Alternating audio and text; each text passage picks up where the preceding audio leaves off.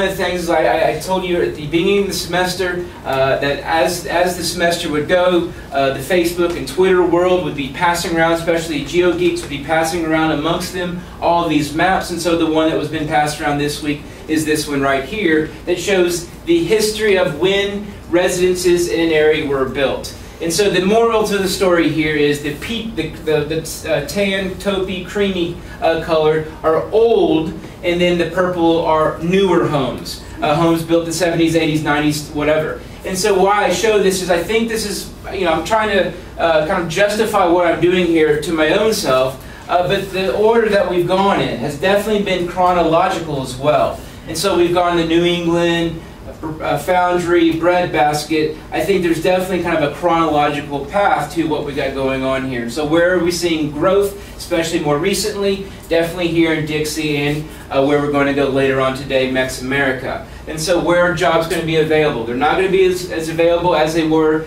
historically in Cleveland, Detroit, New York. Where we're going to find more jobs available are our Atlantas, our Charlottes, our Dallases, our Austin, Texas. So these are places, that's why we're talking about them, because these are places that are going to be likely destinations for you to actually find jobs when you're finished. Last place from the upland region, I'm just going to scoot through this one rather quickly. This is a touristy area, but an area that's seen some good stories and some bad stories. But for the most part, things are actually on the up and up here. What I mean by that, things are looking quite well here in the upland south in terms of jobs, in terms of increasing economic growth, but also increasing amount of income for individuals. And so we've talked about these last time. Now we're getting to our last area of the upland south. In the upland south, I'm going to further differentiate the differences between the upland south and the lowland south as we go through today. But of course, the obvious is the fact that the upland is upland. And so it's going to be at a higher elevation. It's going to have those characteristics going on. And so a key term. So throw out a key term. A good chance that this could be a fill-in-the-blank response is the meth belt. And so go to, do you live near a meth lab? And so all kinds of new maps out there. You can find out whether or not you live next to a child molester. But you can also find out whether or not you live next to a meth lab. And if we go ahead and we look at where meth labs are located, you're going to find them going to be located pretty much right here in this upland south, this Ozark, Wichita region here of Arkansas, eastern Oklahoma, and southern Missouri. And the thing about this whole where is meth located is the whole meth population, the whole meth users, the meth lab, it's migrating to us here in Indiana. And so one of the things is meth, it's really not that big of a problem in much of the Great Plains, but it is definitely a problem here in this particular area of Arkansas. Why do you think that's the case? Why? What is it about meth? And if you don't want to respond because you might know something more than others, that's fine. It's cheap. So first off, you got something that's cheap. And so why does that matter? Lower income individuals are going to afford it. And so something that's cheap, and so lower income individuals can't afford, in this case, meth. I don't even know what the ingredients are. A lot of them, this is bad. I don't want this to have a discussion about the ingredients of meth here. What's that? Breaking Bad. You can just say. I've never seen it, so but Breaking Bad. So you've seen it, so you all seen it, so I just can move on then. So you know all about meth, and so it's cheap. What else we got? It's highly addictive. Okay, so it's highly addictive, and so once you get it, you can't get enough of it. And so that's one of the things about this drug is it's a lot like other drugs, in which once you have it, you want more of it, because I'm assuming the buzz feels good. What else we got going on? It's not hard to make a low quality of it, I don't think. Like that's probably a more like low educated area of the country, so it's easier for them to make that than it would be to do other things. Bada bing, bada boom. And so you have it now tied in education levels. And so you have low income, low education, it's cheap. Another key thing is accessibility. And so accessibility, you could also throw in ruralness. Rurality, I think, is the proper term there than ruralness. But it's another thing. It's a white thing. don't see a large amount of African Americans doing meth. Now, I don't know the reasons why. I could have got up an hour earlier and found out the reasons why, but I chose not to. But we can see it's definitely in an area that we see a large white, rural, low income, low education population. So essentially, you got a lot of depressed people, a lot of people that are down and out. Things haven't been good, especially younger people. Those are also meth users, younger people. So you kind of have these various ingredients that are the reasons why meth is popular in this particular area. You go back, 50, 60 years ago, we could pretty much say moonshine was the same thing, but over here in southern Appalachia. Low income, easy to make, low education, remote, young people, yada, yada, yada. So we can kind of understand why this particular area has this negative of having high prevalence of meth busts, meth labs, meth users, all of that good stuff, or bad stuff. Alright, so there's the meth lab. So we now know where people drink, and we now know where people do meth. Probably the next one, IUPUI, we'll find out a lot about marijuana. Methamphetamines as far as roots, another key thing as far as why this particular area is, there's many different routes that come right through it. So it's very accessible to get. And so if the meth isn't coming through you, if the meth isn't coming near you, then of course you're not going to have access to it. So you have both a southern migration, but also a west to east migration as far as the meth production getting to more desirable places further to the east where it is in demand. Anyway, so we go back to broilers. What are broilers? Chickens. Chickens. So now we're looking at the growth in sorry, not the growth, but the agricultural characteristics of this particular area. And one thing is they've got a lot of chickens.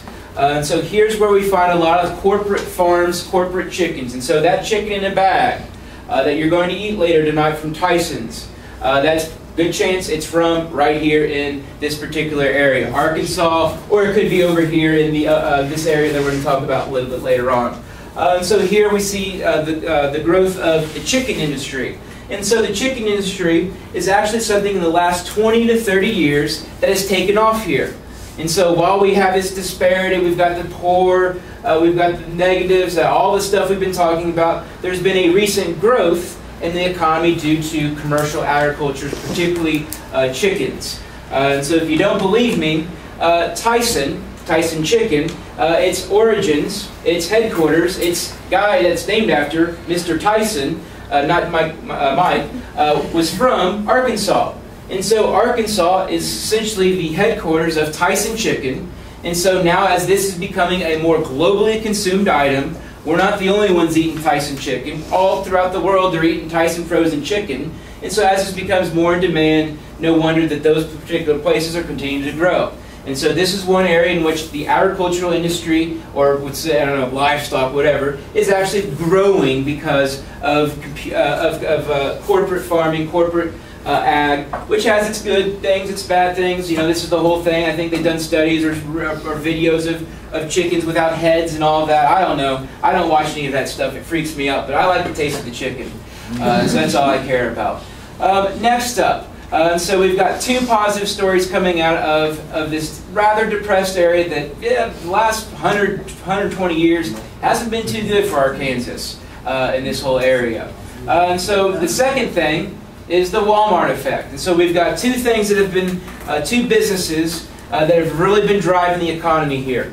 So we've got Tyson, and like I said, its suppliers and all of those corporate farms, all the corporate chicken farms that have been popping up now because of the demand of Tyson Chicken. But the other one, the big one, Walmart. So Walmart's something at 40 years, I don't even know if it was around 40 years ago, but if it was just a small little local chain here in the middle of nowhere, northern Arkansas. So Walmart has had a stimulating effect here in this particular area. Once again, I started this by showing the whole meth lab, or the whole meth belt, to show this area as being not what we think of as an area of economic progress, but it's happening right now. And so what's going on here? First off, the headquarters of Walmart is in Bentonville, Arkansas. So Bentonville, Arkansas is up there in the northern part of the state. One of the things is since Walmart has taken off, since Walmart is found in pretty much every single town, and found in some cases, multiple places in individual towns. It's since grown, and so now you've got more management level jobs. Now you've got people doing logistics. Now you've got people doing marketing and sales, global sales, and so you're adding a diversified workforce to the Arkansas population. A population that previously low education, low skilled, not much change, out migration. Now we're seeing a place that's actually growing. And it's gaining with high skilled, highly educated individuals. People from California are moving to Arkansas. People from India are moving to Arkansas. Why? Because they want to work for a company that they know is going to pay them well, but also a company that's definitely poised for continued growth. And so you're seeing a growth of all the suppliers, but then you got those tertiary sector jobs. And once again, it's a good thing when you've got a variety of job sets. Primary, secondary, tertiary, because all of your eggs aren't in one particular basket. And so I've talked throughout the semester about the brain drain, especially in places like New England, the foundry, and the breadbasket. Now we're seeing a brain gain, in which highly skilled individuals are moving to an area that's changing the characteristics of it. So we got higher skilled individuals. A lot of IUPUI graduates would be primed for jobs working in middle of nowhere Arkansas. And I can take us to Arkansas. I won't take you to Arkansas, but one of the things you'll notice, Bentonville, Arkansas now has a major international airport. And so now you have an international airport in this particular area. Once again, I think emphasizing the growth here. All right, I am going to take you to Branson because we got the tourism. All right, now we got to go to this godforsaken place, Branson. So Branson, Missouri. There we go. All right, Branson.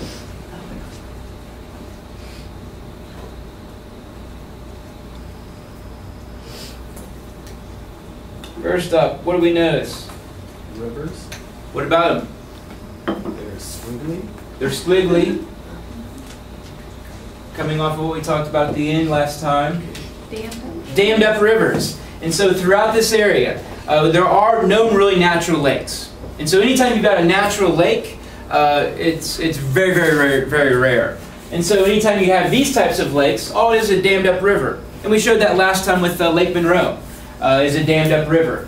So all throughout this entire area, we're going to look at more dammed up rivers later on. But the whole dammed up rivers, what that does is it takes an area that has this river, doesn't have much going on there, and now it kind of draws in people there. People like boating. People like big old wide open water areas. And so now you got people in condos all lined up here, lake houses and all of that. And so that then, the damming of this particular river then spurred development here in Branson. So that's now more and more people recreating out here in the middle of nowhere, Missouri, going to this lake. It then has this touristy little city start to develop. And it develops here in Branson. If you've ever been, anybody been to Branson? Tell me about Branson.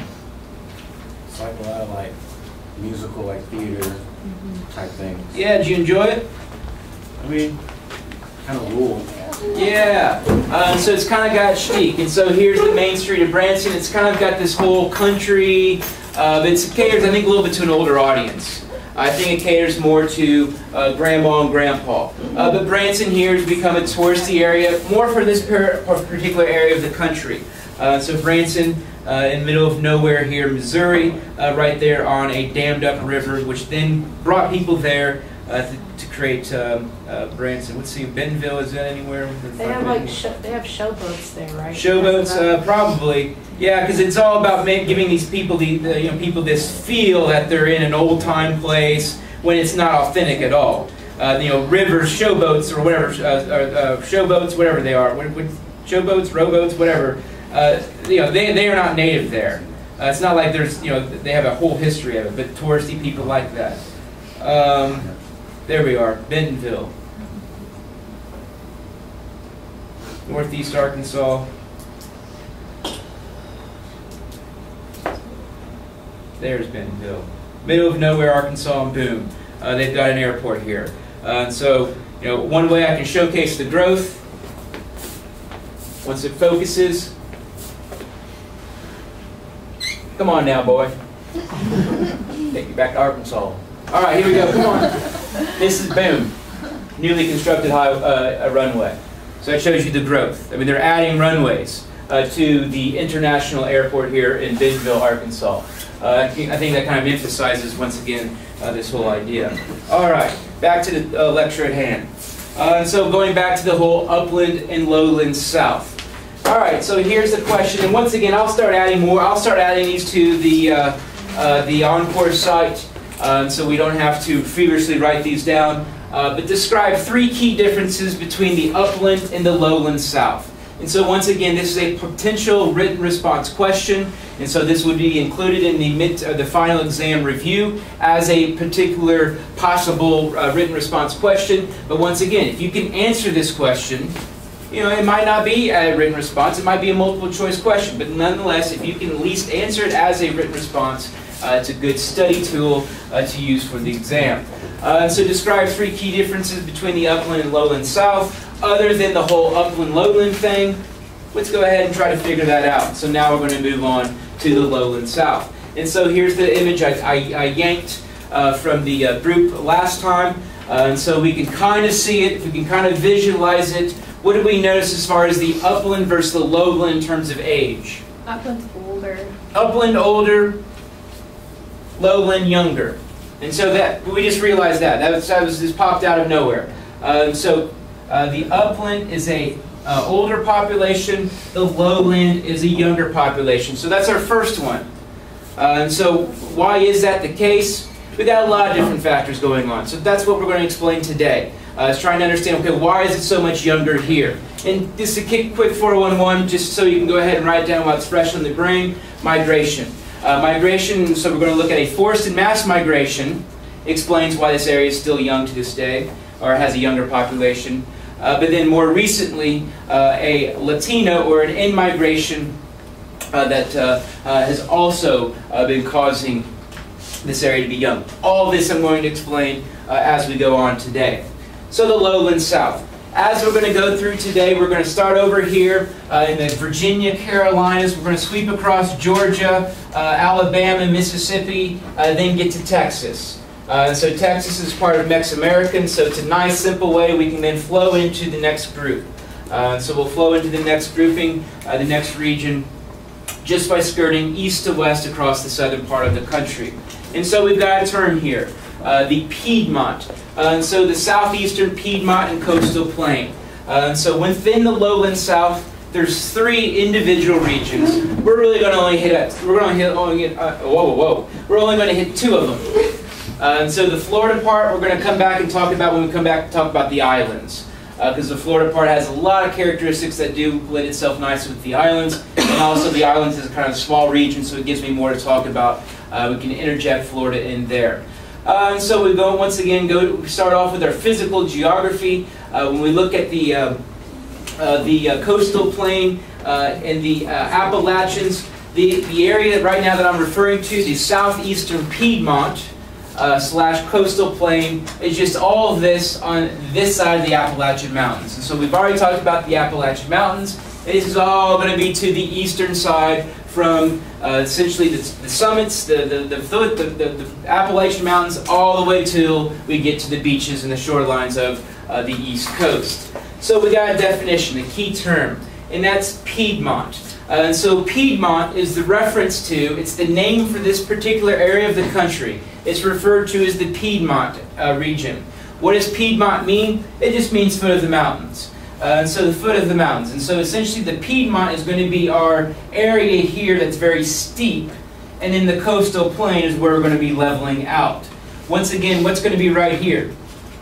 Fall line. The fall line. So the fall line, the fall line before this class was something I just kind of looked at very much glancing. Oh, that's cool, that's a neat little thing. Now that I've prepared more and more for these lectures, I found out how critical it is to understand why cities are located where they are. And so the fall line is essentially that elbow between the steeper Piedmont and then the very, very flat, gentle sloping coastal plain. And so subsequently we got a whole different characteristic as far as what we would find in these particular areas. And so here's another way we can visualize this. This is a terrain map. And so you can see the higher elevated areas are going to be yellowish or brown, and the lower elevated areas are going to be this greenish color. And so we can just very quickly understand this. We've got our Appalachian Mountains, we've got our coastal plain, we've got the fall line right in the middle, boom, there's the Piedmont. So the Piedmont is that between the Appalachian Mountains and the fall line.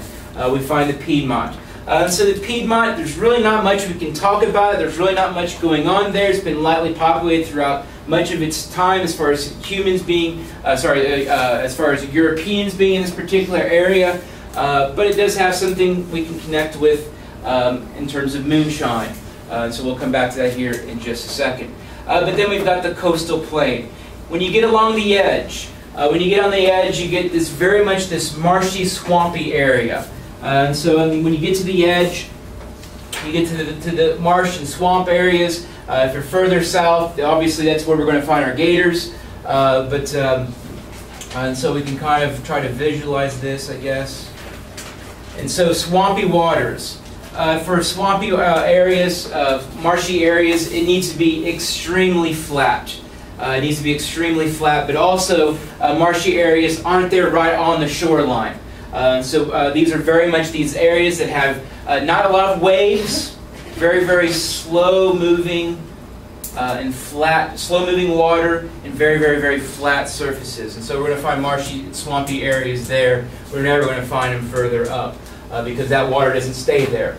So these super flat areas is where we find marshlands, marshy areas, swampy areas along the coastline. We'll come back to that idea a little bit further. Another way to visualize this, and so this is more just to get this on video, so if you want to study for this a little bit later on, you can see it. This is what someone took Virginia, took the state of Virginia and kind of dissected coastal plain, Piedmont, then the Appalachians and all of that, for kind of the side view. For those that are really geeked out about this. All right, so now we've got we'll work our way to some urban geography, and so try to understand why we see this cluster of population right here. So why do we think the cluster of population is there? Once again, our good friend the fall line pops up. So this cluster of population we still see to this day are those fall line cities that happen to be right there in between Piedmont and coastal plain. All right, let's talk now about bootlegging. Alright, so last time I talked about moonshine. Who wants to talk about moonshine for me? Who wants to re-explain moonshine? Oh, I have the equation. Oh, you have the equation? And so go ahead and run off the equation. If I can find it. It's depressed people and low authority equals moonshine. Okay, we can go... You are now my enemy. I'm just saying. Oh, and water, and lots of water. Okay, so we can go back to the meth area. So say that whole formula again. It's lots of water. Okay, other than water. Depressed people. Depressed people. And low authority. Low authority, remoteness. Corn. And we don't have corn. We don't need corn for meth. But those are two key things that we can also trace back and understand moonshine's history back here. All right, so let's go look and try to find out more about our moonshine. Where do we find moonshine? In the mountains. Up in the mountains. So let's go to the mountains. I've been to the mountains. I love moonshine. Do you like moonshine? Yes, I like grape moonshine. Grape? No, apple pie. You say grape? Yeah, grape. And Okay. peach pie. No. All right, so here's the mountains, and so up here is where our moonshine was grown, where it was made. And we talked about the reasons why last time. But you have this moonshine, you make a bunch of it, you need money. I mean, it's cool and all to sit there and drink with your buddies and make it, but unless you're making some money from it, what's the point? And so there became a desire to then sell this moonshine to more markets. And so here you have something that's in demand, alcohol, during a time which alcohol was not allowed. And so that's why it was something that was very highly demanded, because people love to have a good buzz. And then we have this other problem as far as, well, if you're in these populated areas of the fall line, how do you get that booze? How do you get that moonshine? And so then we had a second industry kind of come off of moonshine, and that's bootlegging. That's that's actually driving the moonshine from the mountains, from the source areas, to the population that wants it. And so that population that wants it is going to be in various places all throughout the fall line. And so the fall line, we can simply follow the fall line. It's on I-95. So Winston-Salem, Greensboro, Danville, Lynchburg, Roanoke. These are all places, Charlotte, all places that now suddenly had a source area for that thing that they wanted, booze, moonshine.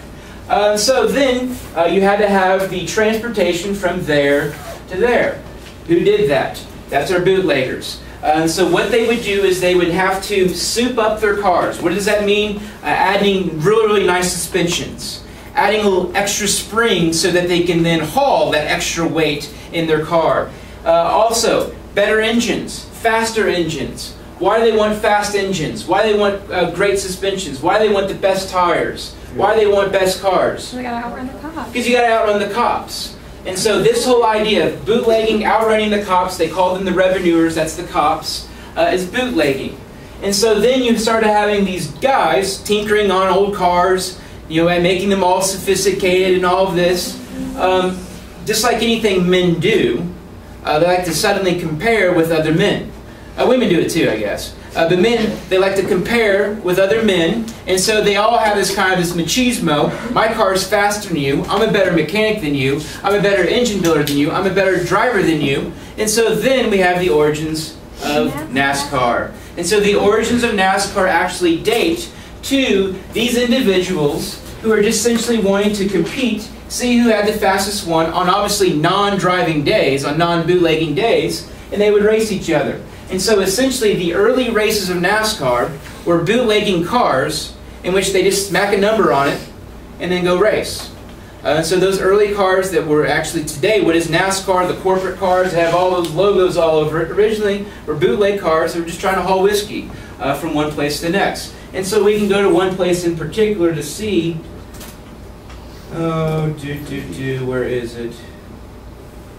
And that's North Wilkesboro, North Carolina. So North Wilkesboro, North Carolina. For those of you who've read my master's thesis, you know all about North Wilkesboro.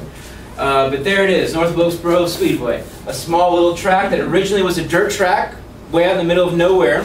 And it was in this farm field in which you had these bootleggers who essentially just kind of came together, had this unorganized race. All of a sudden people wanted to check it out. Boom, you got a new thing now. And so over time, people were attracted to this particular area. NASCAR no longer races there, and so my thesis looked at the impact of NASCAR no longer racing there. But anyway, and so that's North Wilkesboro, North Carolina, and relates to moonshine. Back to the lecture at hand. Now let's go to the Tidewater. All right, so what does Tidewater mean? Tidewater is this particular area of coastal Virginia. So now we're looking at the coastal plain of Virginia. The coastal plain of Virginia we find was called the Tidewater. Why is it called the Tidewater? It's called the Tidewater because we have several rivers that penetrate inland, and these rivers are actually affected by the tides. And so if you go out to the White River here, and go out and stare at it, you're not going to see it rise throughout the day. It's not influenced by tides, high tide, low tide, which we associate with the coast. We all know high tide, low tide from our visits to the beach. And so this is a situation where you have inland rivers that actually have fluctuations up and down of the level, the water level, throughout the day and throughout the month, the year, due to the tides. And so this penetrates as far deep as Richmond, Virginia. And so Richmond, Virginia, as we'll see here in a minute, is pretty far inland. But it actually has a river, and then subsequently has a various physical environment, has these various features that are then created from that. I'll just take you there. I'll just take you right now to the Tidewater, just to show you what I mean. So the Tidewater. So the Tidewater, we're looking at, let's go ahead and look at normal view. There's our north. So Virginia Beach, for those of you who've been to Virginia Beach, boom, it's right there. So here, the James River, it goes all the way here. There's a good friend, Richmond, a fall line city. And if you go right there, you'll actually see the river go up and down throughout the day. And so all these various areas, all throughout here, are referred to as the Tidewater. And so the Tidewater is essentially this inland coastal area that has fluctuations over time. And so one of the things we're going to find out is particular agricultural crops kind of like this whole situation of water coming in and water coming out. So we're going to come back to that whole idea. That's the reason why we're talking about it now. So a particular crop grew very, very well here way back when, which helps explain settlement. All right, back to the lecture at hand. See how many times I can say that today. All right, drowned rivers and estuaries. And so now we go back to our good friends, the drowned rivers and estuaries. And so the same things, it makes sense, we're not too far away from the Chesapeake Bay, the same things are created there. And so what I did is I've recently come across this website, Surging Seas, Sea Level Rise Analysis by Climate Central. And I find this, it's cool, okay, it's great, we're going to be able to see if sea level rises over time because of global warming, we're going to see which areas would be affected by it. That's cool and all. I'm going to instead take that and use it to showcase this whole drowned rivers and estuaries thing. And so over time, I'm going to raise the sea level 10 feet. 10 feet. I'm going to raise it 10 feet. And so one of the things you're going to notice is now we're going to have more and more areas that are underwater. And so that explains how a river over time gets bigger and bigger and bigger as sea level rise. And so the whole Chesapeake Bay used to be a small little river that over time has gotten bigger as the sea level has risen and then gone up and penetrated further inland. 3 feet, 4 feet, 5. So we'll go back in time. And so we can see how these little inlets get bigger and bigger and bigger over time. And so I'm just taking this and using this as a way to visualize the whole drowned rivers and subsequently estuaries thing. All right. Now we got another physical feature. In fact, my favorite physical feature that we have anywhere in the world. Second favorite, sorry. My second favorite. And that's our good friends, the Barrier Islands. And I know if you like beaches, here you go. We get to talk about beaches now. Alright, so here we're going to look at barrier islands, try to understand how and why they form. Barrier islands. So let me go ahead and zoom out so we know what we're looking at. Here is coastal North Carolina. So now all we're doing is moving a little bit further south from tidewater. Here you've got this long, thin line here. That long, thin line, we zoom in, we can see that long, thin line goes all the way around. We'll get rid of the roads. So because I know you're saying, well, what's the road, Andy? Are those man-made? Barrier Island, boom, boom, boom, boom, boom, all the way down. Coastal Carolinas, boom, more of them. Charleston, Barrier Islands, all the way down through here. Man, these suckers continue to go all the way down. Jacksonville, now we're down to Jacksonville. Now we got some carnies and meth heads. There they are. Say hi. Barrier Islands, Barrier Islands, Barrier Islands. Just for amusement purposes, we'll go to the other coast. We'll go over here to Florida, Panama City, all that. Destin, more Barrier Islands, Barrier Islands, Barrier Islands. So essentially, the entire Gulf Coast and much of the Atlantic southeast coast is bordered by barrier islands. Now these barrier islands you know very well as beaches. And so for instance, if you go to Daytona, you've got Daytona, and then you've got that little intercoastal waterway that you go over, and then you got Daytona Beach. And that's the case for most of the beaches we find out there. Most of the towns have their city, and so let's think of this Florida, then we got kind of that intercoastal, then we got our barrier island. So for instance, Daytona's here, the track's over here, then Daytona Beach is separate. Where else are we going to go? Where else do we see this happen? Myrtle Beach, same deal, right? Myrtle Beach, they've got that little intercoastal waterway. Start rattling off more beaches. Gulf Shores is the same way. Gulf Shores, same deal. You got the little intercoastal waterway, then you get to Gulf Shores. South Padre. South Padre. You got the little intercoastal waterway that you have to go across. So you got Brownsville, map quiz place, Brownsville, and then across you got South Padre Island, and that's another example of a barrier island. Been to Galveston, Texas. Another example of a barrier island. Been to the Outer Banks. Have you? Nope. Same deal. Another example of a barrier island. All right, let's figure out how and why these suckers form. All right, I need an eraser. All right, so don't get one.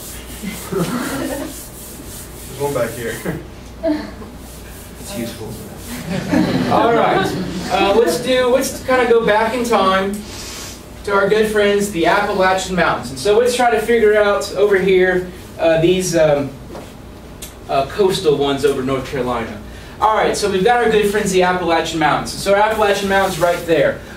Pretty much all of the rivers coming off of the Appalachian Mountains through the Piedmont, through the coastal plain, all are going this way. All just go straight to the Atlantic. So they go straight pretty much in a southeast direction. And so if you're looking at this, you're probably thinking, the Appalachian Mountains don't look like that anymore, Andy. You're right, they don't. They now look like little round hills, don't they? I mean, to us, compared to Indiana, yeah, they're big old suckers. But compared to the Rockies, they're nothing like that. But once again, way back when, they used to be just as big as the Rockies are today. And so we have all this sediment there, right? And so all this sediment that's no longer there. It's not like all of a sudden it's like magic dust or just disappears. It's got to go somewhere. And so over time, those rivers that I talked about have then taken that sediment and taken it and dumped it off at the coastline. And so essentially what was once the Appalachian Mountains has been removed, carried by rivers, and then dumped out into the oceans. And we're going to really see this when we look at the Mississippi River Delta. When we look at Louisiana. We're going to really see that actually that sediment being spilled and dumped out into the ocean. Okay, so that's half the story. And so we've got essentially this sediment that's been removed from the Appalachian Mountains and everywhere interior that's been bringing that sediment to the coastline. If we notice, though, these suckers kind of look like Hershey Kisses, right? We notice that the barrier islands very, very long and thin, correct? We all notice that, right? Maybe? So when we go to the ocean, do the waves come at you or the waves go away from you? They do both. I know, but what do they do for the most part? They come at you. They come at you. So for the most part, you notice this, the waves come right at you. And so coming out the other way, you have a counteracting influence that helps to shape that sediment. And so then, I don't know if this is in the way, so then what we got going on is this very thin line. And these are those barrier islands. And so, you know, if you're a future tourism agency, as far as, you know, promoting, you can just knock their socks off with your knowledge of barrier islands and tell them that you'll probably be going to a barrier island. Now, the thing about these barrier islands, they are obviously become the #1 tourist-driven places. They've become heavily developed and all that stuff, and it makes sense. These are places in which you can see this, you know, see the sunrise, and there's the beach right there, and the beach is really long and straight. You can see it for a while. You can go on a nice long walk. All of that good stuff. The problem with this, of all the things in nature, of all the kind of the physical landforms that we actually kind of sit and stand on, these are probably one of the most fragile. These are the ones that have been formed the most recent, but also the ones that are most susceptible to change. And so if you get a hurricane coming through here, essentially these little teeny little barriers are just going to be wiped right out, which we've seen already. And so while you kind of have this blessing and the curse, they're beautiful, they got great location, and they're sites of all this development, but guess what happens when a hurricane comes through? All that development is going to be all for naught, as essentially the island is no longer. And so these are also places that are very susceptible to sea level rise. So sea level rise, these places will be gone. So we'll have these various tourist destinations. We're one of the last groups to probably enjoy Daytona, Myrtle Beach, all those various places. All right, where are we going to go next? Oh, yeah, go for it. So for the sediments, how sturdy are they? They're fairly sturdy. I mean, they're it's over time, it's mostly sand, so it's a lot of sand. It's over time, but yeah, it's over time compacted, and it compacts pretty well. But we've gotten especially very good at building buildings in those types of those very low desirable bedrock and underlying rock areas. Because I'm from a city that's built basically on top of a sand bed in lower Indiana, and whenever we do have earthquakes, which don't happen very recently, there's lots of cracks that you find throughout the city just because of poor planning in its old city. So. Yeah, exactly. And so getting insurance in these places is nearly impossible. Nearly impossible. Yeah. A question about the tidewaters. Yeah. How do people get fresh water there? Because it seems like it would be problematic. It's what they call brackish water, and so it's a mix. And so it's a mix between salty and fresh water. So there's actually the line where it then changes to predominantly fresh water. But there is that transition zone. We call that brackish water. And so where does that start? What do they do with it? I don't know particularly, because obviously they're going to have to use some desalinization if they're going to use it for any of that. But don't know. Was that your question? Pretty much. Cool. Did I interrupt? No, I probably just did. I want to know about drinking water because Been interrupting all day. Anyway. I get excited. Now let's talk about ag.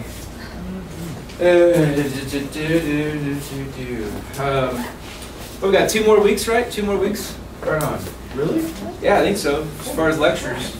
We've got Ecotopia next week, and then we've got the Islands and Empty Quarter, a combined duo the following week. All right, moving right along. Agriculture. And so now another way we can differentiate between upland south and lowland south. So now let's talk about different types of agricultural practices. And so we've got 2 different types. We've got the yeoman farmer and the plantation. And so the yeoman and the plantation. The yeoman, that's going to be upland south. Plantation, that's lowland south. The yeoman farmer. The yeoman farmer is, go ahead and I'll just describe him. White,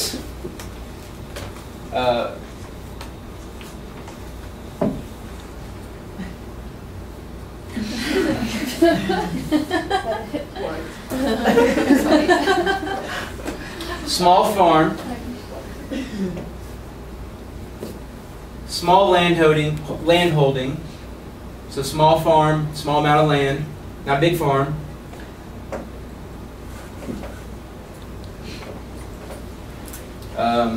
Subsistence farmer, what that means is they're growing ag for themselves, not growing ag to sell.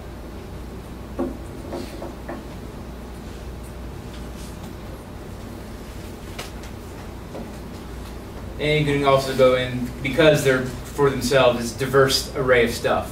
So they're growing a variety of things, some corn, some tobacco, some soybeans. So they grow a variety of things. All right. So yeoman farmer. Yeoman farmer, small, white, small farm, small land, grows for themselves, very much private, very much to themselves. Also don't require a lot of labor. That makes sense. They're small. They don't require a lot of labor either. That's characteristic of the upland south. The lowland south has characteristics that are different. In plantation style agriculture. Plantation, kind of going to be the opposite of all of this, of the yeoman. Plantation, big, massive, huge landholding. Massive amount of acreage. Typically just one crop though. Typically just one thing. Cotton, rice, sugarcane. So pretty much there's that one thing in which this massive property in which it's owned by an individual who isn't the one that's doing the farming. The farming is done by labor. And so a massive amount of labor. So this is the inverse of these. So one small, the other one's big, requires lots of labor. One thing, and overwhelmingly, it's all geared to profit. It's all geared to make some cash. Not so much about putting food on the family's plate for that family dinner. It's more about making some cash. All right, we differentiate between the two. Yeoman, small, white, upland, plantation, big, huge, massive amount of area. One single crop, and that crop we're trying to make some money. Trying to make some money off that crop. All right, so we got through that. So several key trends and geographic patterns in the Dixie today.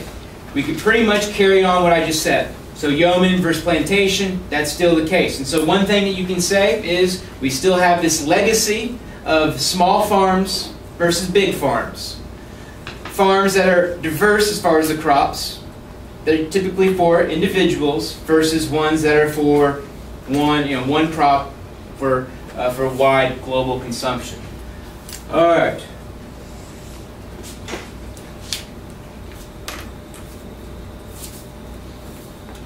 So this helps to explain why we're going to find a lot more agricultural output, a lot more ag being done in the lowland South, because it's very much a business.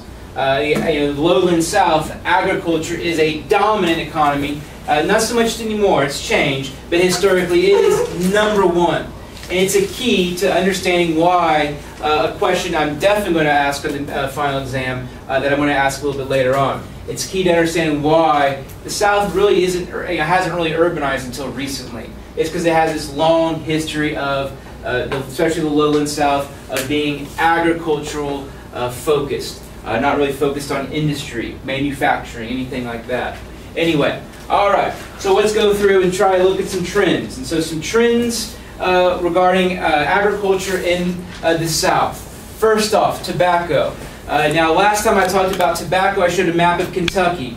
The tobacco that Kentucky grows, a lot of times, for what you put in your mouth. There's in your lip there. That's more the tobacco that you found from Kentucky. The tobacco that you smoke. The tobacco that you smoke in your cigarettes comes from this particular area. So coastal plains, there in North Carolina, is where you find a large tobacco industry, and it makes sense where the headquarters of your tobacco companies are located. For instance, R.J. Reynolds, right here, right smack dab. Where's R.J. Reynolds? It's one of these towns. It's one of the, I don't know, who cares? Winston Cigarettes, is that a cigarette company? That's where the town Winston-Salem comes from, Winston. So our cigarette manufacturers have located here, and that's been a long legacy. Next up, cotton. So cotton, we also find cotton grown kind of in this coastal plain area. And so coastal plain, we find a lot of cotton being grown. Now historically there was a whole lot more cotton grown. But now a lot of cotton grown over there in the San Joaquin Valley, but also a lot of cotton grown in other particular countries. So the cotton, this used to be where all the cotton was grown, but we can still see that legacy today. So as we go through the agriculture, then we're going to be able to peel back and understand a little bit more as far as the African American component here. Also peanuts, I don't know, this isn't really interesting. Maybe I thought it was interesting, but peanuts are also in that particular area. But anyway, next up, chickens. So we talked about how chickens and the Tyson and manufactured chickens are big there. Over here in North Carolina, another key area of chickens. So if you're going to have your frozen chicken tonight, it's a good chance it's from either North Carolina or Arkansas. So now we know. Hogs. So hogs are another thing that we find over here in Carolina. So Carolina is quite diverse as far as the things that agriculture that it does there. It's got a diverse array of we've got tobacco, we've got some cotton, we've got some chickens, some hogs. So we're going to look at some particular patterns as far as new migrants that are moving here to this particular area of the country. Those individuals are working in the agricultural industry. Timely. And so, hogs. So once again, we're kind of building this argument that we're seeing a lot of diverse agriculture here in Carolina. Now what we're seeing is Latino growth. And so once again, these jobs in the agricultural industry, we don't go to IUPUI to work in the agricultural industry. Most people don't go through high school wanting to work in the agricultural industry. And so the last thing a lot of people who've lived here want to do is go work in ag. So there's demand for jobs. Who's going to fill that void for the demand of jobs? New migrants. And so the Latino migrants have now had this change as far as staying typically in areas close to Mexico or there in Florida, have now started to migrate further inland to, in this case, into North Carolina. And so we can see, once again, also Bentonville, Arkansas, the farms from the chicken growth, the Tyson growth. And so you can see how the Latino migrants that are moving to the rural areas are working largely in agricultural industries. which are going to be able to come back here and tie in even further when we look at Mesoamerica and the San Joaquin Valley. And so this is a key theme. Latino growth in much of the Sun Belt, much of the whole southern United States, from sea to shining sea, is due to agricultural growth and agricultural availability of jobs. So there are jobs available, it's just in scooping manure. Lowland South. Yeah, wow, let's do it. Lowland South. So the Lowland South. Now moving on to the Gulf part of the Lowland South. And so previously we were at over there on the Atlantic side. Now we're going to look at the Gulf side. And so once again, those barrier islands. Yeah, I did talk about over there on that one side when I talked about the southeast Piedmont and coastal plain. But they're also available. They're also found over here as well. Further, you also have those drowned rivers and estuaries over here as well. So you're going to see physically a lot of similarities between the other coastal plain and the Atlantic side. Same ideas, rivers going to a coastline and creating barrier islands, but also with global sea level rise, we're seeing the formation of these drowned rivers in which cities over time have developed along the fall line further inland. Same idea, just different side. So there's the Mississippi River Gulf area. Now let's talk about the Yazoo Delta. So I don't even know if this will be a question, but I'll go ahead and ask this question. Is the Yazoo Delta along the Gulf? Wait a minute, it's a delta. Have we learned about deltas? No. Yeah, we have, but no. The Yazoo Delta. So the Yazoo Delta is actually inland. So the Yazoo Delta is a delta that's not along the ocean. And so we're going to look at a different delta that is along the ocean. Most people, when they think of deltas, at least I thought most people who knew what a delta was, typically think of them as being right there, which all that water, all the rivers come out onto the ocean, creating a delta, which we've all seen there in New Orleans and Louisiana. The Yazoo Delta is further interior, it's further upland. And so the Yazoo Delta, where do we find that? So that's going to be the Mississippi River, a little bit further north of New Orleans, up there where we find Memphis and Arkansas. So the Yazoo Delta, much further up. And so we'll go to our good friend, the iPad, to find this.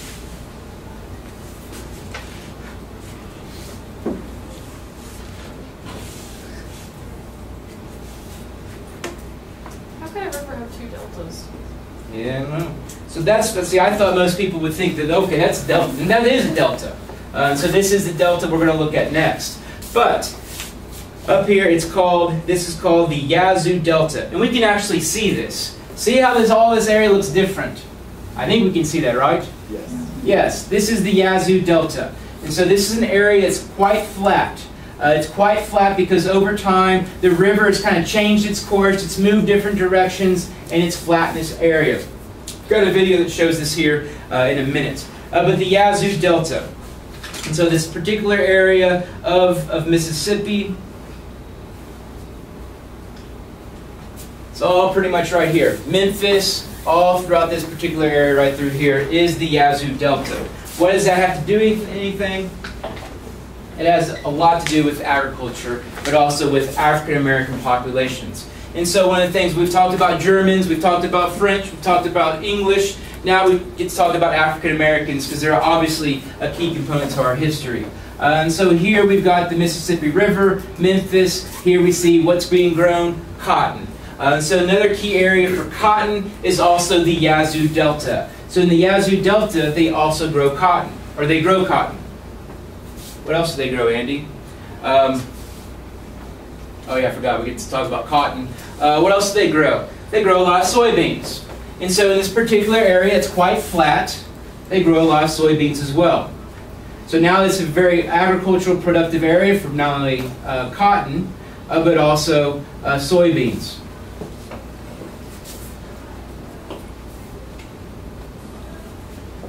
Now, let's use the election. Can we see the Yazoo River Delta here in this map? Yes, we can clearly see that. Wait a minute, we're looking at the percentage black the population is and how they voted in the 2012 election. How can we see the Yazoo River Delta? And so you can see it because of, obviously, the type of migration that occurred here, in which Africans were brought over the Atlantic slave trade to this particular area, and over time has settled this area, in this case to grow cotton, or previously soybeans, whatever. And so over time, this population stayed, as obviously the plantations changed and the areas changed, but they stayed and made this area stay continuously have a large percentage black population. In 2012, who was on the blue team in 2012? Barack Obama. Who was on the red team? Mitt Romney. And so here you have a large population that's that's African American. Does it make sense that they vote for the blue team? Yes. Yes, it does. Makes a whole lot of sense. And so you can see this historical legacy as far as ag being found here. Further, rice. So in the Yazoo Delta, they grow a good amount of cotton, rice, soybeans. And so here we can see this area being very agriculturally productive.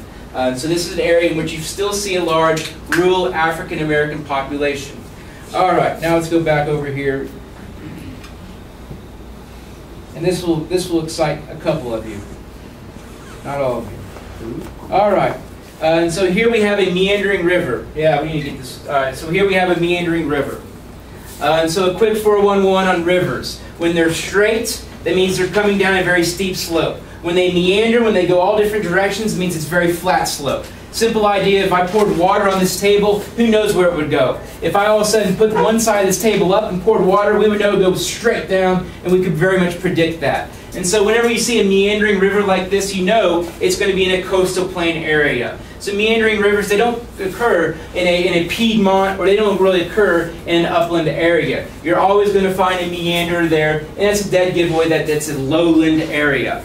But let's go ahead and see if we can follow this. And so what this is just as the river used to do this, but over time it just went past one time and they just cut it off. And so you have these lakes that are kind of horseshoe shaped all throughout. And you kind of have the legacies of these shapes all throughout here. There's one. You can see them all over the place. And these are called oxbow lakes. For this class, we're not going to worry too much about that. All right, so let's kind of just cruise down the Mississippi River here. We're cruising. Kind of, what do you notice about the agricultural area? It's kind of a grid pattern, don't we? On a grid pattern there along the river. Yeah. Cool. Going to continue on. Continue on. And so essentially what's going on here is this river is carrying sediment from the further interior and is carrying it down to the Gulf. Kind of keep on cruising.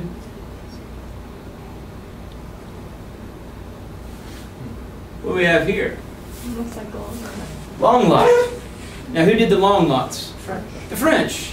Ah, a French connection here in southern Louisiana. You can bet your bottom dollar there's a French connection. So there's the French legacy. And so here in the southern part of Louisiana, we can actually see the French legacy still to this day in the formation of these long lots. And that settlement pattern that we found in Quebec, it makes sense that we're going to find it here because they're both of French origin. So when we get to the southern tip of Louisiana, we can actually see the French influence in many different things. Of course, Mardi Gras is a good example. A high percentage of population in this area.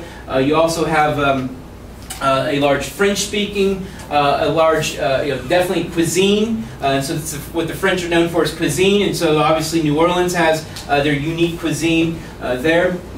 And so here we can kind of begin to see the French legacy. And so as we went down the Mississippi River, you can see how it went from that gridded pattern around that to then the French influenced long lot system here along the meanders as we get further closer down to the delta.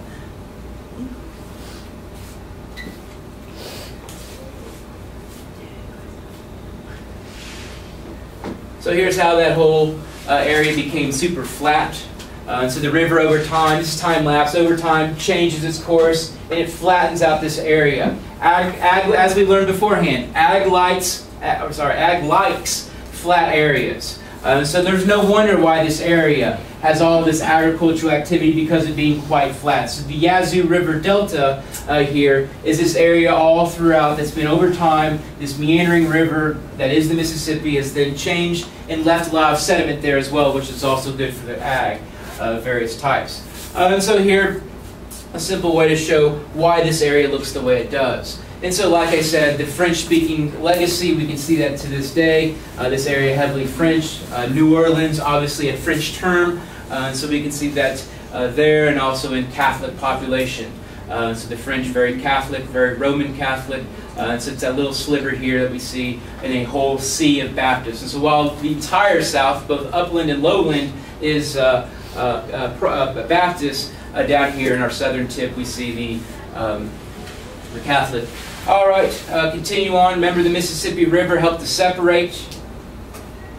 We had all that separation, so we had all that glacier activity, and that glacier had to melt. And so all that meltwater came right through here, came running through here, and essentially separated the two mountains, separated the Appalachians into two different individual mountains. We learned about these already. So that Mississippi River then brought all of that sediment further to the Gulf. So then I show this because this is a real photo that has not been doctored. This has not been Instagrammed, whatever the hell they do to those things. So this is actually a real photo from NASA, and this is actually after a hurricane had kind of came through here to churn up the waters. Nonetheless, you can see the sediment that is dumped by the Mississippi River and all the various rivers that come off the coastal plain here. And so you can see the sediment over time that is essentially being spewed out into the Gulf of Mexico. And so beforehand, when I was explaining barrier islands, just kind of visualize this, but then of course the counteracting influences that help to create them. And so that's that kind of a way to visualize that sediment there. So the Mississippi River Delta, we'll go through the Mississippi River Delta real quick. So there's the Mississippi River Delta. So if the Mississippi River was not there, the coastline would naturally just go right through here. You can see how it kind of would be follow this natural pattern. The coastline would be right there. When it ended up building all of this, once again, all that sediment, everything that glacier that just pulverized, washed that out down the slope, down the Mississippi River, and then dumps it here. And so over time, that sediment builds and builds and builds. And especially with the Mississippi River draining much of the United States, brings with it a lot of sediment. And so the Mississippi River Delta, a very fragile area. An area that with global sea level rise is becoming smaller and smaller and smaller. So here we see, we know about New Orleans, we know about this area. It's a very fragile environment. In fact, I've been to an island out here that no longer exists. And so I was one of the last probably 10 to 20,000 people to be on an island before, poof, it's gone, and it'll never be back, right there before Katrina. Anyway, so there's the Mississippi River Delta that essentially brings all that sediment that the Mississippi carries from the interior to the coast. Finally, down here in the French part of Louisiana is where we find sugarcane. So sugarcane is grown in two areas. We're going to come back to talk about sugarcane when we talk about the islands, but sugarcane is found down here. So essentially, the moral to the story here is the agricultural trends. I've showcased the fact that we still see a large agricultural economy here in the lowland South. It's diverse, but it does have its core key areas, particularly the Yazoo River Delta, where it has that core area, very flat area, but a good amount of cotton and rice and soybeans found there. All this helps to explain why we have African Americans here. So let's go through the history of African American migration in the United States. All right, so, and let's see here. I'm actually going to go. I'm going to go deep. Go real deep.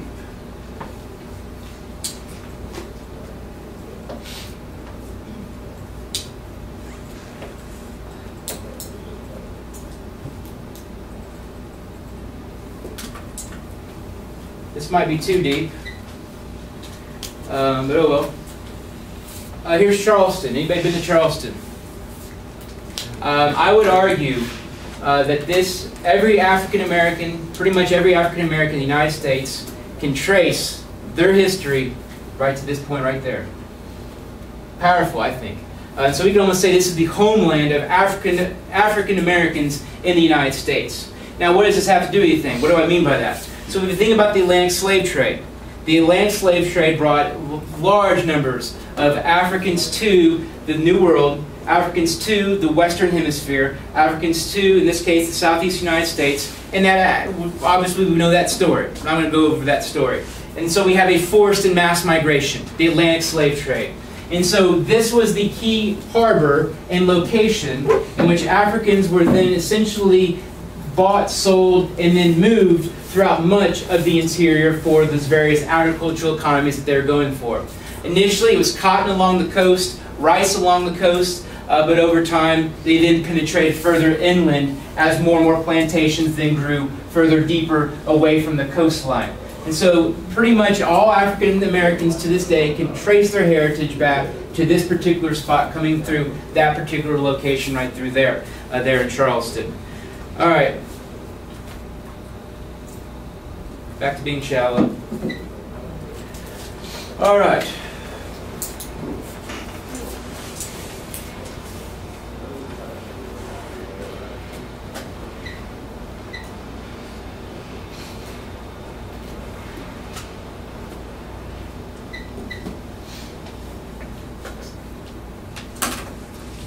All right, describe the migration patterns of African Americans in Dixie. So the first pattern, we have that forced and mass migration. So the forced and mass migration was part of the Atlantic slave trade.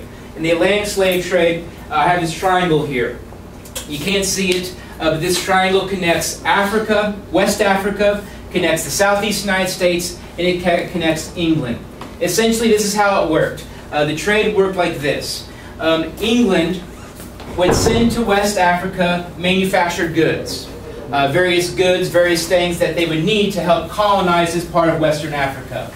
Then, Western Africa, they would then send to America labor in the form of slaves. Now, why was there a demand for labor? At the time, the United States was very lightly populated. But it was a big, open, wide open space in which things like tobacco, things like rice, things like sugar, things like cotton were grown in plentiful amounts. And so you had this plentiful amount of stuff that was grown, very low population. Let's then send that back to England.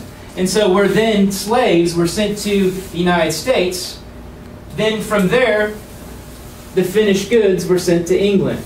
And so then the tobacco, the rice, and all of that was harvested here was sent back to England. And so you start to get this triangular trade in which manufacturing goods sent there, slave labor sent this way, and then sending back to England the finished product, the finished good, cigarettes, cigars, whatever it might be. And so that's the Atlantic slave trade. Now, this might be, I didn't prepare for this, this might not work, but let's look at sea patterns. Let's look at the way the oceans move.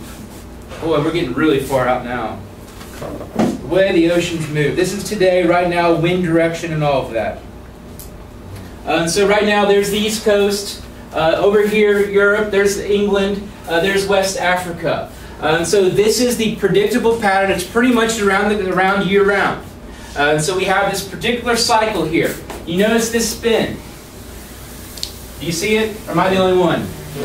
Yes, you see it. And so it makes sense. And so this wind, the year before powerboats, the year before shipping, major shipping, you can essentially sail and ride these winds, come to West Africa. Why West Africa? Many reasons. First off, the trade winds. Also in Nigeria in particular, very good at rice cultivation. So they're very, very good already at these agricultural practices. And so in many ways, they handpicked those particular African groups because when they would come over here, they would very much be the leaders in helping to come up with new techniques and better ways to grow the rice and all of that. And you can see how then essentially this triangular trade was facilitated by ocean current patterns.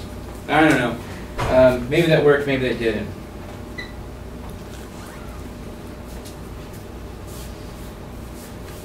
Finally, wow, we almost got through it. Finally, the Great Migrations.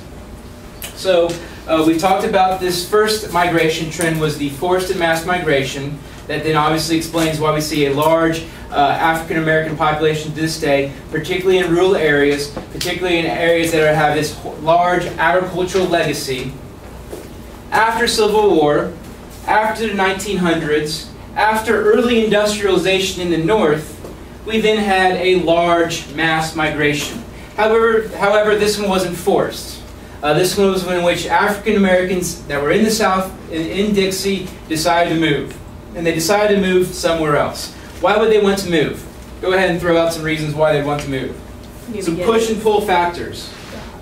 Jobs. And so, right now at the time in the foundry, jobs are growing through the roof. And so that would be the first thing, would be jobs. Further, in the from World War I to about World War II, we were kind of with whole immigrants and whole migration thing for people from other places. Why? We just got done with the World Wars, 2 World Wars in fact. And so we were kind of leery about that. And so there were a lot of immigration restrictions. And so businesses weren't allowed to hire a large number of immigrants. And so because of that kind of that lack of a supply of jobs and those immigrants that no longer were coming over, there became a demand for jobs, a demand for labor, and that was largely these African Americans that were finding those jobs that were found in the North, but not so much in the South. Other reasons.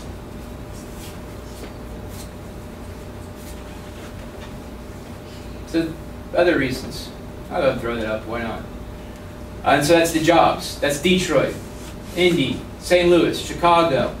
So we can see that. So those are those industry jobs. Why else would they want to move? Because they don't like it there? Yeah, why would you not like it in the South? Because I wasn't treated well? Yeah, good. Yeah, in the South, I don't know if you knew this, but the South, there's a lot of discrimination still to this day, but it's something that's actually improved considerably. Although it's still there, we still have that, definitely some racist, we can go on and on about the South, and it still has those legacies today. But nonetheless, discrimination would be another thing. Some other things, just kind of throw out there. During World War I and World War II, a lot of African Americans were drafted, and so they were drafted or they were participated in our military, and so then they're stationed in other places in the country, other places in the rest of the world. And so when you get to firsthand see what it's like to not be segregated, when you get to see what it's like not to have discrimination, kind of think it's all right. It's kind of a cool thing. And so it's actually kind of those deployments help to kind of make people aware of other places, more desirable places to live. Other things, I think we pretty much hit the big ones. Jobs is the big one by far. Better life, not being discriminated against.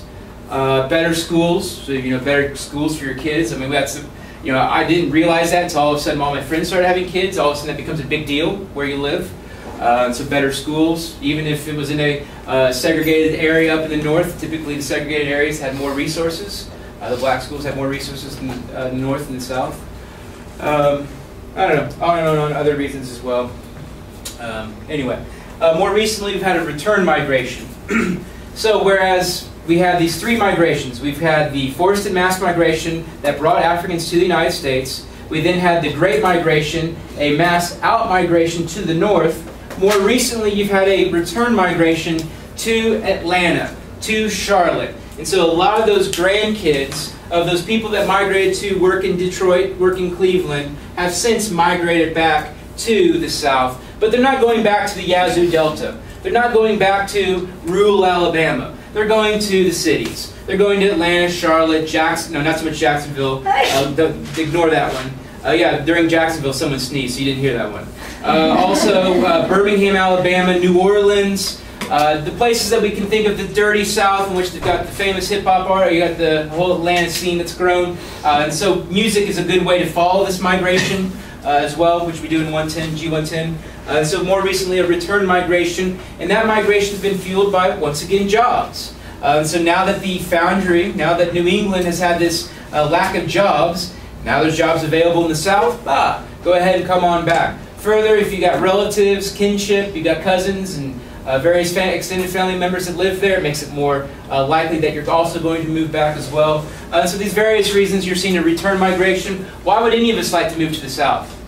Weather. Weather, climate, same reasons why we would want to move. Anybody would want to move. And so you're seeing a return migration of African Americans right now. It's been something that's happened since about the 70s or 80s. So it's been more recently, I would say, the return migration.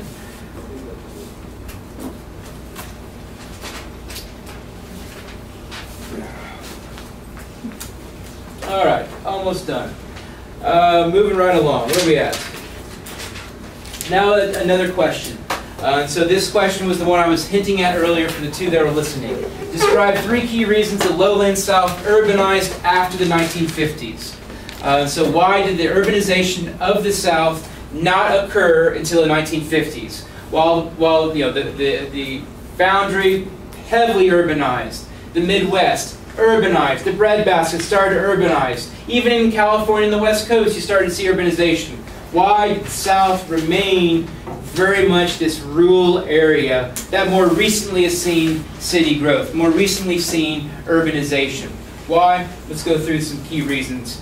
Well, this is one way to showcase that, but we'll move on. The first reason is simple. We've already talked about it, that agricultural history. And so it makes sense that an area that's heavily agricultural is then subsequently going to be more rural. Further, because an area is heavily agricultural, if that's the number one key driver to the economy, that's the number one job provider, the people that lead the government officials, they don't want to change that. They don't want to change they want to keep that the case. And so you had leadership over time that was really not wanting to change and develop industry, develop new technologies. They pretty much put all their eggs in the agricultural basket. So the legacy of agricultural productivity of Dixie in the lowland South explains why, first off, they were late and they historically would not have had the industrial growth that we saw there in the Foundry there around the 1900s. So it's a little bit later on. Further, this was invented in the 1930s but wasn't mass produced until the 1950s. What is it? Air conditioning. So this sounds stupid, but the air conditioner helped to open up this lowland South as well. If you've been to the lowland South, it's hot, muggy, miserable summers. Oh, it's miserable 8 months of the year. And so the invention of the air conditioner made the South a little bit more hospitable, especially in residences, but also in offices and commercial buildings as well. And so the invention of the air conditioner also helped to then draw people to the South. And as you have people moving to the South, they're preferring to move into the urban areas. And so this is another key thing, the role of the air conditioner. All right, so you can't see all this, but the third thing was African American migration patterns. And so I talked about how African Americans migrated out of the lowland South, out of the South. That's true, but even during that time of out-migration, the population doubled. And so the population of African Americans in the South doubled. What's going on there? Very high birth rates historically. Historically high birth rates, high total fertility rates. What that means is on average women have more children. African American women have on average more children than other groups. So that's key to driving this is the high birth rate. But at the same time, the African American population was growing. At the same time, they were heavily urbanizing.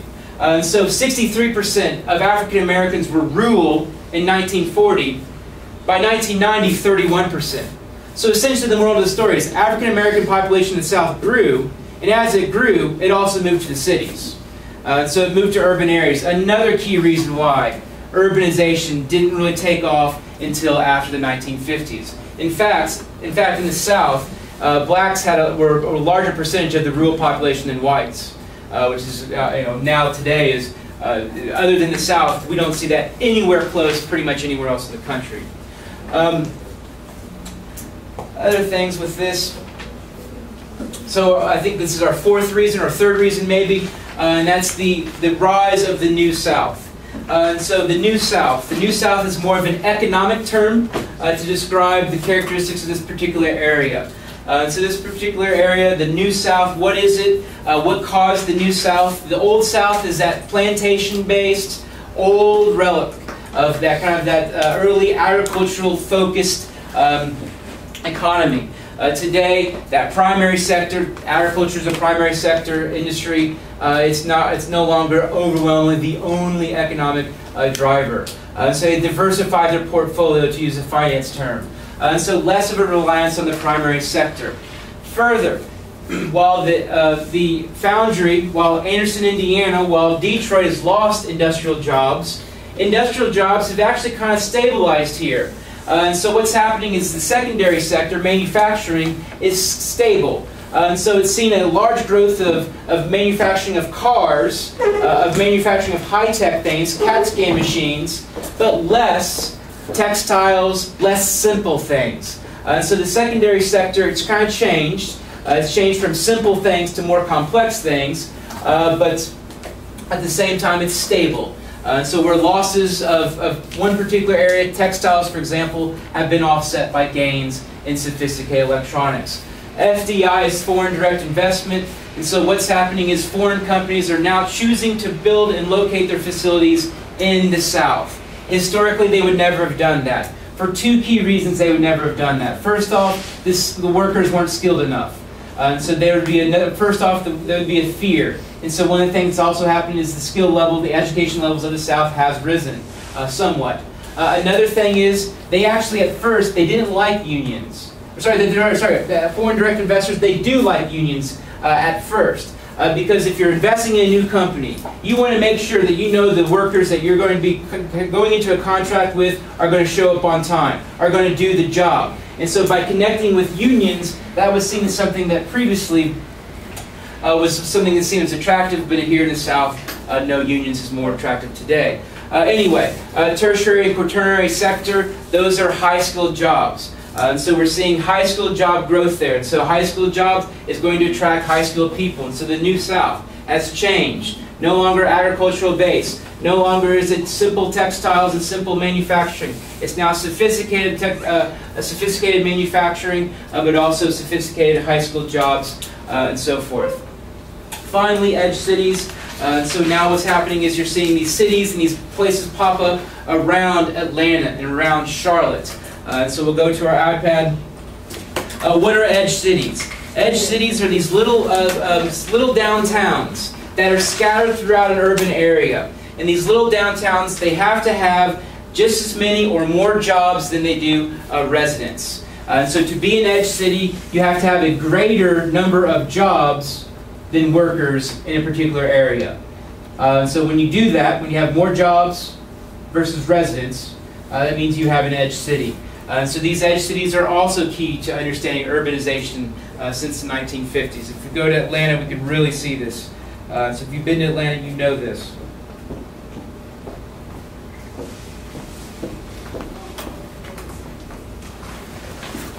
Is there an example of an edge city somewhere in the Midwest? Indiana, the state of Indiana only has one edge city. Carmel. Carmel, Indiana is an edge city. So Carmel, Indiana is actually, if you notice, they're becoming such an edge city that they're creating a downtown that doesn't exist. So they're growing so quickly, they're growing so fast, there's so much job growth that's happening there that they're actually having to create kind of a downtown and Main Street because they really never had one. So that's one of the things. And so Schaumburg, Illinois would be an edge city. Oh, there's tons of them. Chicago's got probably 20 of them. All that out by O'Hare, I think that's all Schaumburg. We'll just take you to this one here. When you said the downtown for Carmel, is that the Arts and District place? Yeah, it's a combination of the place where kind of that Bub's Burger area there, where it's got the people, the statues of the guy on the bike or whatever. It's really creepy. Yeah, the policeman, but also that area just south of that, where you've got the Parthenon or Athenaeum. The really ugly building. It's actually not bad looking compared to how we build building. This is the ugliest building in the world right here. All right, let's go to Atlanta. All right, here's Atlanta. So here is downtown Atlanta. Boom. So there's downtown Atlanta. There's the sporting facilities. Here's I-65 comes right through here. Skirts right through this particular area right there. And while I'm here, I'm going to then briefly talk about the racist policies that are common in the South. And so, this interstate had to be chosen. Where are you going to put this interstate? It could go on one side of the city, or it could go on the other side of the city. And so what happened is they chose this side of the city. Now, why did they choose this side of the city? Blacks live on A large African American population. If you don't believe me, where is he? Martin Luther King. There he is. There's Martin Luther King Jr. That's where he's buried. That's the house he grew up in, right down there. That's the church he went to. That's now the church that he's at now. And so all of this is a thriving African American community. And so essentially build the interstate here, and what you do is you disconnect the downtown, the touristy area, from what is perceived to be a less desirable area. And so you can see the racist policies of the South. And this is very common. We still see this to this day all throughout the South. But anyway, so there's downtown. Now I go further up. And I got another little cluster here. This is Midtown. So another little cluster. I go across the street, across the interstate. Another cluster, another edge city. Let's go further up the interstate.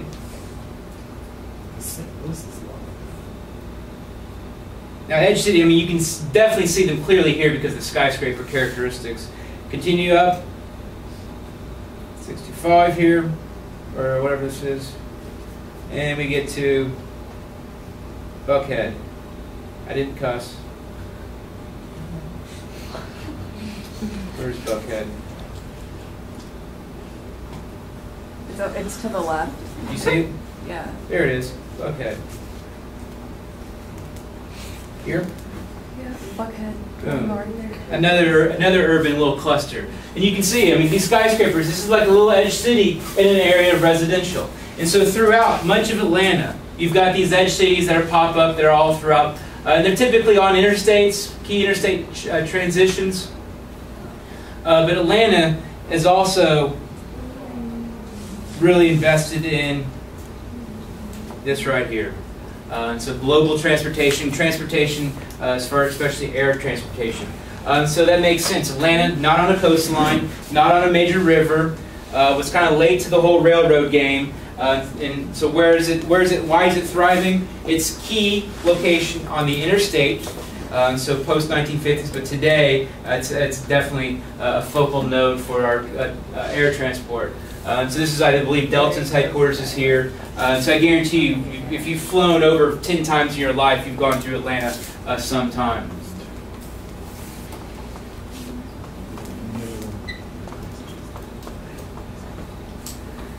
And finally, a segregated city. So here you can see all the black population here. Very segregated city. All the southern cities are like this. Really, any city's like this anymore, but very much like this. And so this is that Martin Luther King area over here. Anyway.